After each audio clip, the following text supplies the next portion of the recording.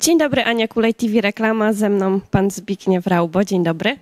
Dzień dobry i tradycyjnie na początek pozdrawiam wszystkich kibiców.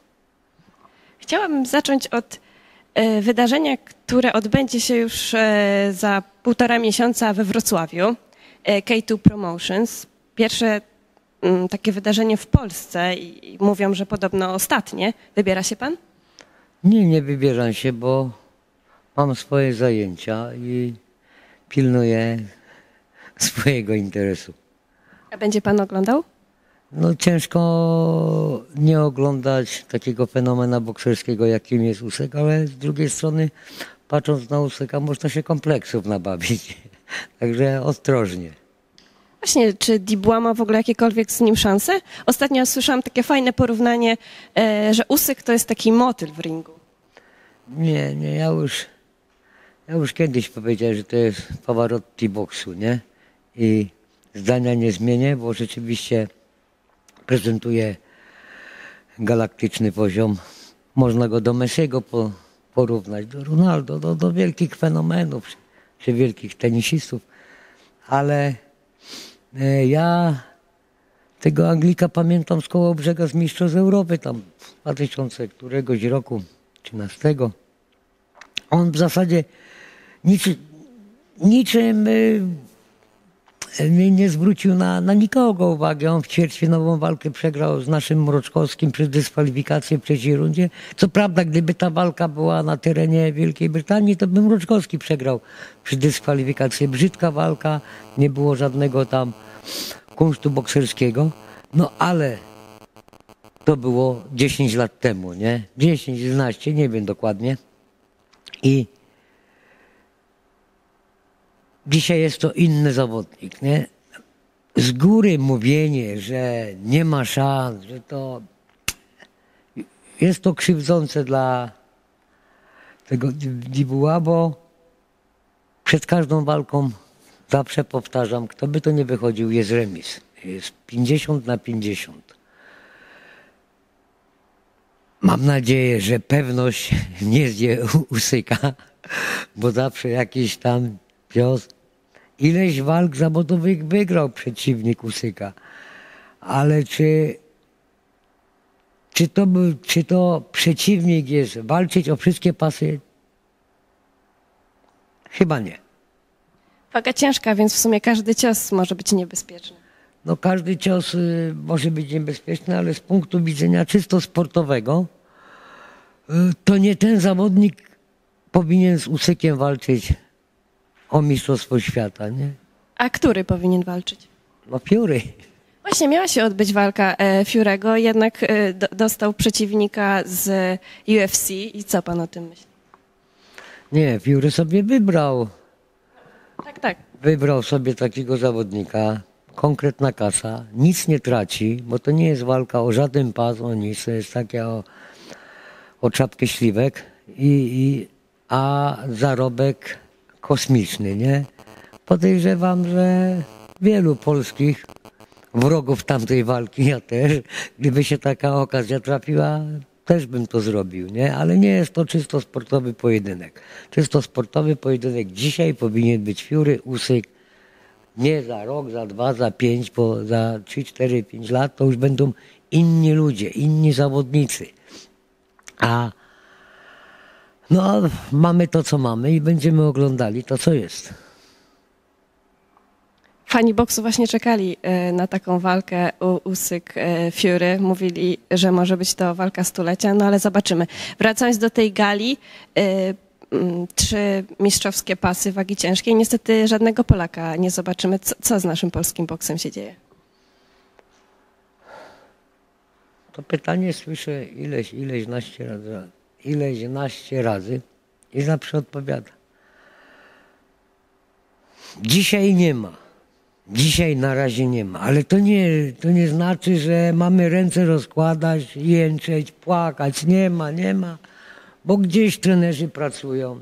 Ja też tam jakąś cegiełkę w ten rozwój polskiego boksu jakoś tam mam. I chcę mieć tych cegieł jak najwięcej. Dzisiaj nie ma. Ale to nie jest powiedziane, że za rok, za 2 nie wyskoczy znowu jakiś fajny chłopak, bo Ja już nie chcę nazwiskami personalnie wymieniać, ale Wojtek Bartnik ma kilku fajnych chłopaków w swojej kadrze, że to, że dzisiaj nie ma, to nie znaczy, że za rok, za 2, za 3 nie będzie. Ostatnio właśnie na konferencji przed tą galą K2 Promotion miałam okazję porozmawiać z promotorem boksu Andrzejem Wasilewskim. On wypowiedział się dość negatywnie na temat Mateusza Borka. Wypowiedział takie słowa, że niestety nie udało mu się przejąć rynku bokserskiego w Polsce. No i mamy taki konflikt między 2 promotorami. Co pan o tym uważa? Po pierwsze, ja się nie zajmuję konfliktami czyimiś, ja się zajmuję konkretnie swoją działką. Staram się być trenerem jak najlepszym. Staram się być na sali, być głową na sali, pilnować swoich zawodników, a nie szukać tam gdzieś wrażeń i tam coś głupiego. Nie wiem, nie siedzę w tym konflikcie z Andrzejem Wasilewskim. Już dawno nie rozmawiamy. Ja nie wiem, czy Andrzej w ogóle wie, że ja jeszcze żyję. A z panem Mateuszem Borkiem kiedyś jeszcze, jak na Legii bywałem kilka lat temu, to tam pan Mateusz Borek przychodził do dzień dobry. Tam kilka słów zamieniliśmy. I to wszystko, co mogę powiedzieć o jednym i drugim, nie? Andrzeja znam od dziecka, a pana Mateusza no tam z Legii, no i z tych wszystkich komentarzy sportowych, tych relacji piłkarskich, bokserskich. I raczej to nie jest w mojej gestii zajmować się jakimiś tam konfliktami, bo prawda może być taka, że oni wcale nie są skonfliktowani. No. Nie wiem. Ostatnio na gali we Wrocławiu, którą właśnie organizował Mateusz Borek, miał zawalczyć Kamil Łaszczyk. Niestety do tej walki znowu nie doszło. Ostatnio też pan Andrzej Wasilewski powiedział, że ten występ w Fejmie był gwoździem do trumny jego kariery. A mówi się też o rewanżu, który ma nadejść z Amadeuszem Ferrarim. Czy to jest dobry krok? Nie wiem, czy pani słuchała tych moich wywiadów, bo ja tego nie słucham, ale wiem, co tam kiedyś mówiłem, nie? Że ja byłem mocnym przeciwnikiem i mówiłem to głośno, że Kamil się nie powinien wygłupiać i brać udziału w takim cyrku, ale argument, że on zarobi, że na rachunki, ja wysyłałem do Lewiatana, ale moja chrześcijanica mówi, żebym go wysłał do Biedronki w Żorach, ale z czegoś chłopcy muszą żyć, nie? To, że on tyle przytył i teraz ma znowu wagę małą, to jest rozstrajanie organizmu. Czy to jest gwóźdź do trumny? No nie, ale to mu było niepotrzebne z punktu widzenia czysto trenerskiego, sportowego. Dla zarobku jak najbardziej. Kamil, zarabiaj jak najwięcej. Jak najwięcej życzę ci z całego serca. Ale to, że do kolejnej walki nie doszło, to nie wiem, co się dzieje, bo Łaszczyk to nie był jakiś ogórek juniorski, bo to był medalista Mistrzostw Europy juniorów w Szczecinie. Miał wszelkie dane ku temu, żeby zrobić oszałamiającą karierę. No i gdzieś coś nie wypaliło, nie? Kamil jest z Wrocławia, ja z nim nie rozmawiam, tam się gdzieś tam spotkaliśmy, to sympatycznie, nie jest to jakiś tam wróg, był ze mną na Mistrzostwach Europy kadetów 2 razy. I trochę szkoda tego potencjału zmarnowanego, nie? Że Kamil nie do końca został te jego umiejętności wykorzystane w odpowiedni sposób. Ja czytałam też taki wywiad z Kamilem i on powiedział, że właśnie ten występ w Fejmie może mu dać szansę do walki o pas mistrzowski. Kamil ma chyba 25-0, jak się nie mylę, czy więcej. Ono walkę o Mistrzostwie Świata już dawno powinien mieć. To, że tak się stało, że nie ma, bo przy wielu działaniach, we wszystkim, co robimy, jeżeli pani nie ma odrobiny szczęścia, to może się pani zatyrać, pani nic nie zrobi. To dotyczy każdej dziedziny życia. bo mamy wielu fajnych fachowców, wielu fajnych ludzi, co robią fajną robotę i o nim nikt nie słyszy, bo nie trafili na tego kogoś, który ich tam przeciągnie, czy coś, czy... No. I tej odrobiny szczęścia wielu ludziom różnych dziedzin w Polsce brakuje. Miałam też okazję porozmawiać z Krzysztofem Diablo, Włodarczykiem. Powiedział, że może go niedługo zobaczymy i to niekoniecznie w boksie. Czy pan o tym słyszał?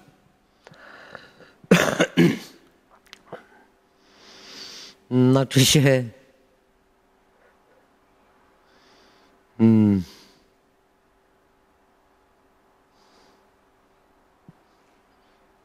Czy ja słyszałem? Coś tam, gdzieś tam, ktoś tam chce z tym Zrudem walczyć, bo to jest atrakcyjny kawałek. Wygrać z Włodarczykiem, obojętnie czy to będzie w tenisa, czy w kierki, czy w MMA, czy w boksie. Jest to fajna sprawa, ale czy Krzysiek w wieku 42 lat jest w stanie walczyć o mistrzostwo świata? Byłbym ostrożny. Ale wygłupiać się w jakichś frikach, to nawet będzie miał 80 lat i może się bawić. A czemu Krzysztof się nie wypowiada na temat Artura Szpilki? No bo może nie ma takiej potrzeby. Wiemy dobrze, że tam mieli jakiś konflikt. To po co jakoś tam sztucznie robić większy konflikt? Jest to całkowicie nikomu niepotrzebne. A propos Artura Szpilki, Krzysztof Zimnoch ostatnio powiedział, że wróciłby na ring, ale jedynie jak jego przeciwnikiem będzie Artur Szpilka. Widzi pan taki powrót? To znaczy, że jeszcze wiele ludzi martwi się o jego zdrowie, gdzie sam Krzysztof mówi, że czuje się bardzo dobrze. Znam Krzyśka i Krzysiu pozdrawiam. Znam go nie wiem, tam od wielu lat, jeszcze z makroregionu. Jak jeszcze tam trener Dargiewicz, to pilotował całe te Podlasie. On też ma swoje lata i Krzysiek, bo Krzysiek Zimnoch jest chyba rok młodszy od Rudego, czy to on jest 83 albo 82, Krzysiek 81, to taka walka, znaczy się szybciej, gdyby zagrali w karty, dużo bardziej by to było atrakcyjne, albo w tego te rzutki teraz tak to jest modne, ale z boksem daliby sobie spokój. Nie? Ci panowie mają ponad 40 lat. Chęci są, wszystko jest, nie? Ale czy organizm wytrzyma? Bo to nie jest tak, że Szpila i Krzysiek Zimnoch nie lubią się. Mają prawo się nie lubić, bo nie każdy się musi kochać. Nie każdy się musi kochać. Ja pamiętam sytuację, gdzie Szpila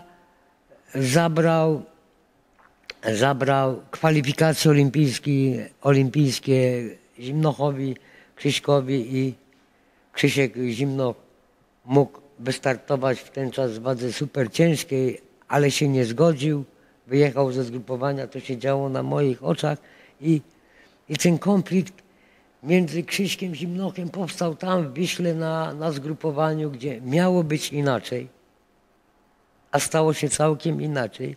Krzysiek Zimnoch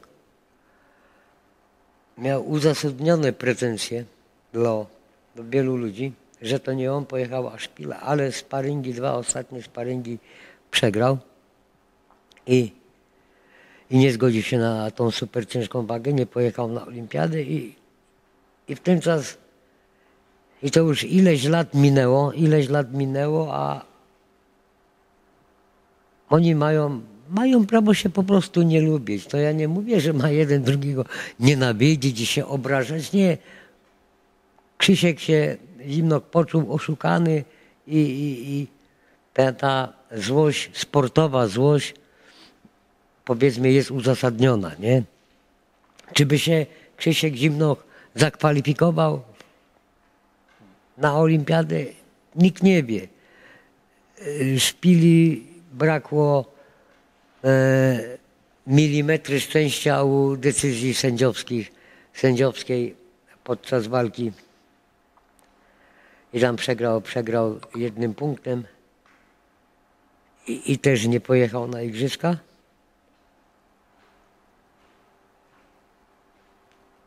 I nie wiem, czy tak naprawdę kibice chcieliby dzisiaj oglądać nie do końca super zawodnika bokserskiego Szpilę i już zmęczonego boksem Krzyśka Zimnocha. Bo głowa może chcieć, organizm już to nie jest to. Krzysiek powiedział, że nawet w MMA mógłby wyjść. Ależ jak najbardziej, jak najbardziej. Ja mówię mówiąc o sportowej rywalizacji, czysto boks. MMA niech napiszą gdzieś do jakiejś, niech poproszą jakąś tą te high ligach gdzieś, czy do fejmu. I to by miało większy sens, walka ta free jakaś tam, nie, niż walka czysto bokserska. Mówi się też o walce pożegnalnej Tomka Adamka. On ostatnio zmienił też branżę, został kierowcą rajdowym. Myśli pan, że taka walka zostanie zorganizowana? Jeżeli to ma być walka pożegnalna, i na pewno znam Tomka, na pewno nie będzie to walka o jakiś tytuł, tylko walka pokazowa, jak najbardziej. Oglądaliśmy go, podziwialiśmy go wszyscy na światowych ringach, jak zdobywał tytuły mistrzowskie, o mistrzostwo świata w 2 kategoriach wagowych. Pożegnalną tak, ale z kim? Nie mam pojęcia. Chce się Tomek pokazać. Tomek, pozdrawiam. Możesz się pożegnać z kibicami, fajnie by to wyglądało, ale nie byłaby to na pewno walka na jakimś tam, na wielkich emocjach.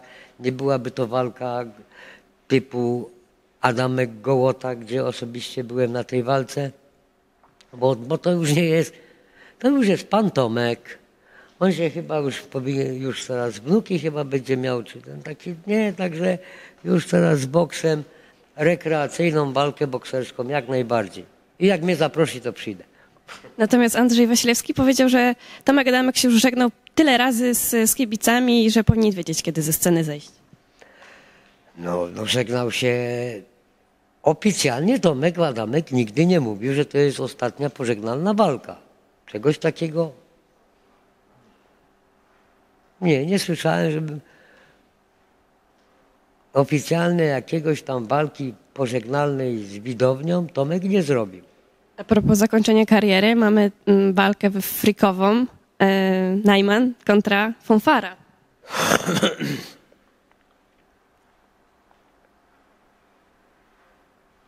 Co pan sądzi? Ostatnio też... Nie, ja za bardzo Andrzeja lubię. Nie, Andrzej, nie będę nic mówił, no.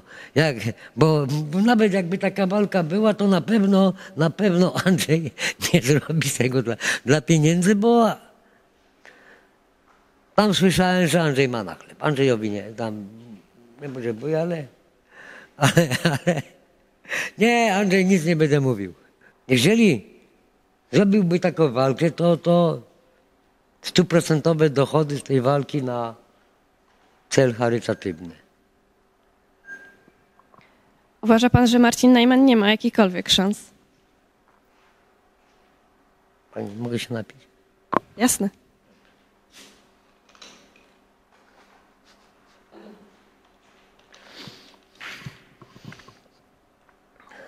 Marcina też pozdrawiamy. Jakby Marcin tu przyjechał na trening na tarczach, to przyjąłby go pan? Ale tu do mnie może każda jedna osoba, to nie jest jakiś anonimowy knockout bielany, nie jest to jakimś klubem zamkniętym. Nie, tu ma prawo każdy przyjść. Jakby Marcin chciał boksować, no ja go mogę nie lubić za jego zachowanie, No czemu nie? Jakby przyszedł, no to nie wiem, czy byłbym w stanie go czegoś nauczyć, nie? Bo z tego wiem, to on dużo umie. Tak co słyszę, nie? Tego nie widać, ale może to tam gdzieś jest ukryte, nie?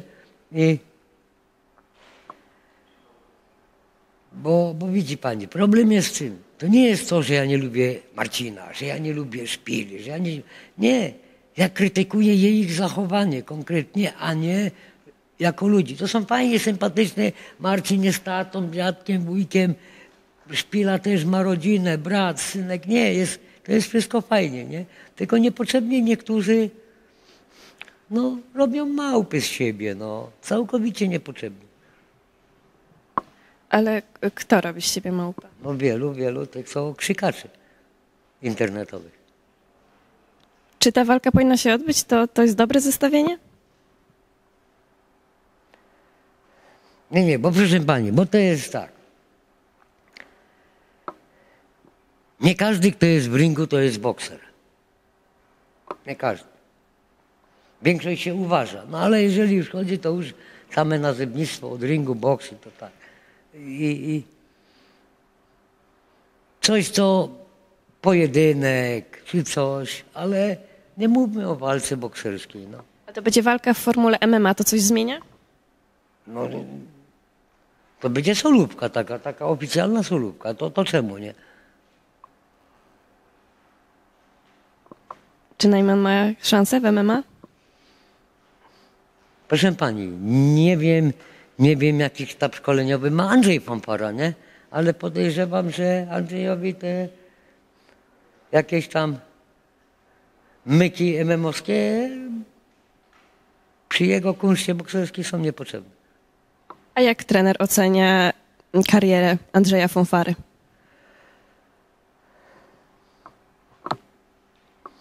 Nie do końca wytrzymał ciśnienie. Mógł więcej zrobić.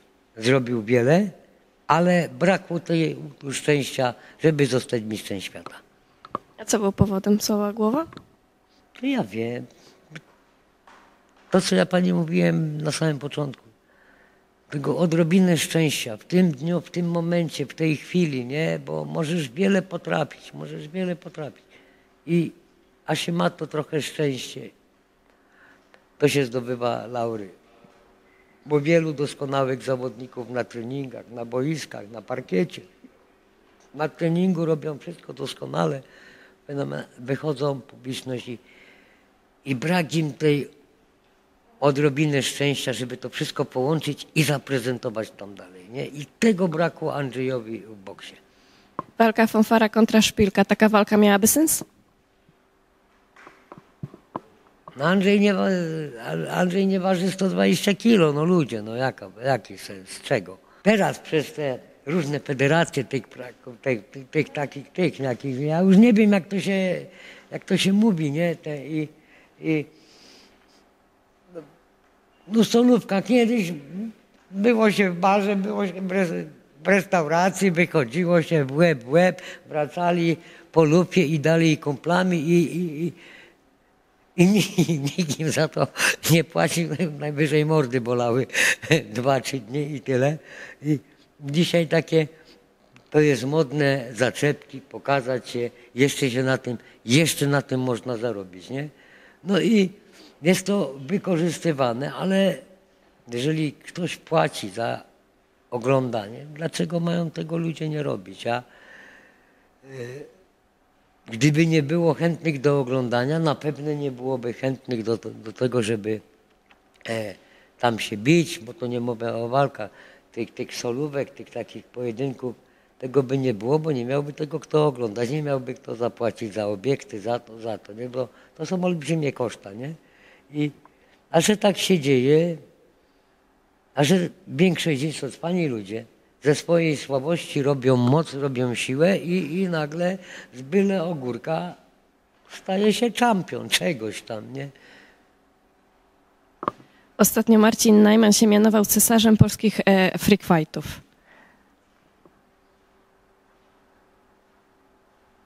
Myśli pan, że powinien już zakończyć karierę, czy to głównie teraz wszystko robi dla show i takiego przedstawienia aktorskiego. No co, Awe Cezar mam mówić? Pewnie tak by chciał. Marcinus Najmanus się nazwał. Nie, no fajnie. Nie, super. Przynajmniej zwiększa oglądalność. Ja powtarzam, jeżeli ktoś chce oglądać, to... A ludzie są... Wielu ludzi robi z siebie małpę tylko po to, żeby ich ktoś oglądał i żeby zarobił. Jeszcze przy tym dobrze zarabiają, ale...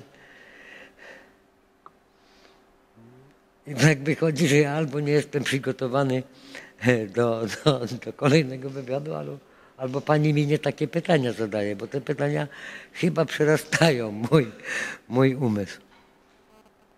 A jeszcze właśnie na Cloud MMA ma się odbyć walka byłego reprezentanta piłki nożnej i siatkarza. Nie, o i tu, o. Ani jeden boksem, kopaniem, zapasami nie zarabiał na chleb. Jeden wiem, że ja ich znam z telewizji i z gazet, bo na 1000 sportowców z nazwiska, co z jakiej dyscypliny znam 999, gdzieś tam jedna osoba uciekła.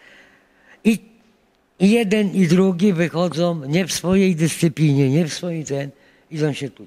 I to jest walka, taka ta free fight tam, nie? I proszę bardzo, no. No tylko, że taki siatkarz jak palnie takiego Tomka w łeb, to mu może by coś, no ale znowu nie chciałbym kopa dostać od hajty, nie? No bo też tam ten rękami tam trochę sukcesów osiągnął, ten nogami osiągnął sukcesów, nie? I to nie jest jakiś dwóch. I ta walka ma 100 razy większy sens niż walka zimnochrzpila w jakichś tam sztukach walki. Bo to są ludzie z zewnątrz, poza sztuk walki, proszę bardzo. Z chęcią to obejrzę. Mam wrażenie, że teraz taka moda jest na MMA i każdy w sumie chciałby to trenować. Też możemy zobaczyć brata Pudzianowskiego, trzeciego. Wcześniej Wotorę, występ najstarszego brata Dominika i teraz będzie też walczył właśnie w klaucie. Nie znam człowieka i nie będę się wypowiadał. Ale pozdrawiam Mariusza. Przejdzie z KSW do freak fightów? Po co? 2 przegrane ostatnio. No ale... No i wiadomo, że pieniądze, prawda? Nie, no Mariusz nie musi tego robić dla pieniędzy. Ma swój biznes, zarabia pieniądze. To czy... No zawsze pieniędzy nigdy za dużo, nie? Właśnie. Ale chyba nie. Mariusz, nie wygłupiaj się. To dziękuję bardzo za wywiad i wszystkiego dobrego życzę. Dziękuję jeszcze raz, pozdrawiam. Do zobaczenia następnym razem.